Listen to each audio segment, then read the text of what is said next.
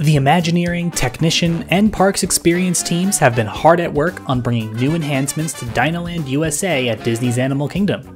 Our recent area of focus has been Chester and Hester's Dino-Rama, including Triceratops Spin. I approached Darren and Ryan with a proposal to refurbish this area because much of the land hasn't been touched since we either opened the park or opened the immediate attraction area for Primeval Whirl or Dinosaur. We all jumped at the chance to shine some new light at this forgotten area of the park.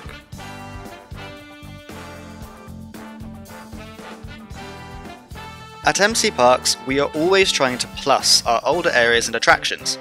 When referring to plussing an attraction or land, we mean going back into an area that's outdated and doesn't fit with the current building style of the team, and refurbishing the area in question to bring it up to our current standards. This is a cornerstone part of the MCParks build process. Nothing we work on is ever truly finished, as we're always growing and evolving as a server. I first built this area of Dinoland in 2015, and a lot has changed in the game in the 6 years since. It's incredible to go back to one of my first builds on the server and be able to add in new attractions and details all these years later. My personal favorite detail has been the addition of the overhead lights in the Dinorama area, as it was a detail previously thought to be impossible to pull off and not worth our effort for the team.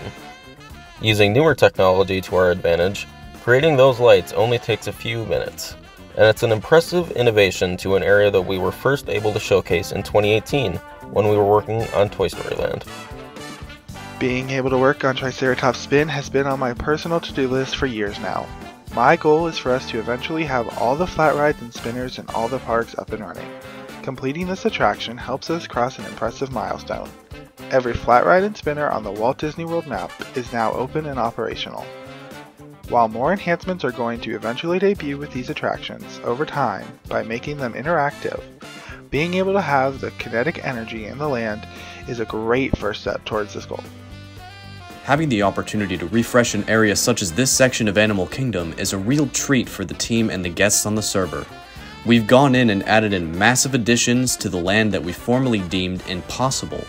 We've added in armor stand dinosaurs, massive pixel art for both attractions and the Fossil Fun games, introduced new ambient tech effects for the carnival games, and brought a bunch of new merchandise on the server.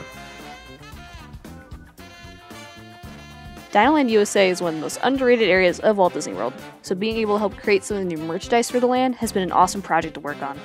Working alongside other members of the Resource Pack and Pixel Artist team, we've been able to introduce some great new toys and merchandise to the server.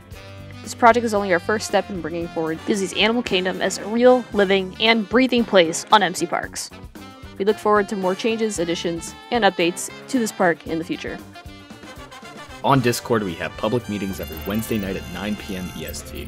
This is your best way to find out about these changes and future additions to the parks before they go live. We enjoyed discussing this update over the past month with our frequent listeners and getting feedback for expansion and refurbishments that they'd like to see in the future. To stay up to date with projects we're working on, including additional enhancements to Disney's Animal Kingdom, join us at discord.gg/mcparks.